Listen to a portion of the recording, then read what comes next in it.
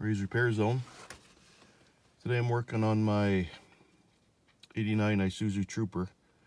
The O2 light, or the oxygen sensor light, just came on, and there's a switch on the back. I was told it was on the back of the cluster, but it's not. This is the speedometer.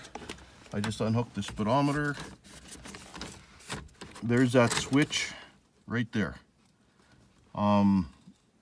All you do is you move that either up position or down position, and basically it resets your light.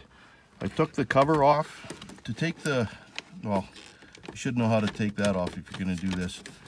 There's I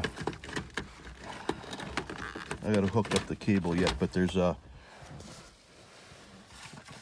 little cover that goes on here. This cover, you take that off. It's got 4 Allen head bolts. They are, what size are they? 4 millimeters. And then once you get in there, then there's 4 Phillips head bolts, and you take your, I guess you don't have to take the speedometer right out, but what I did was this one had a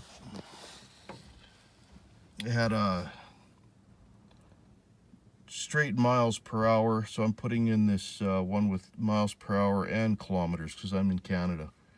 I'm hoping that it's gonna work. It's calibrated for it. I don't know.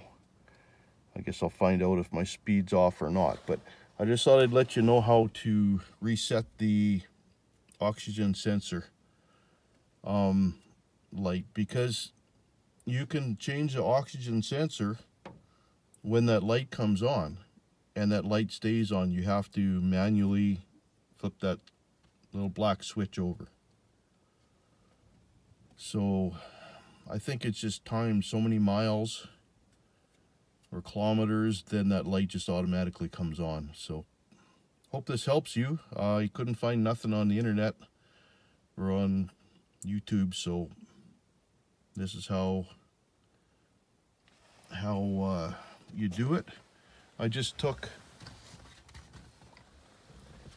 I got a speedometer, the whole gauge cluster and stuff from another machine that I have. I have like 4 of them. That speedometer was the speedometer that I changed. That was in this original one. And this is what it looks like on the back. I thought it didn't have, I thought it would have the switch on this, on the warning light cluster, but it doesn't. It's on the speedometer.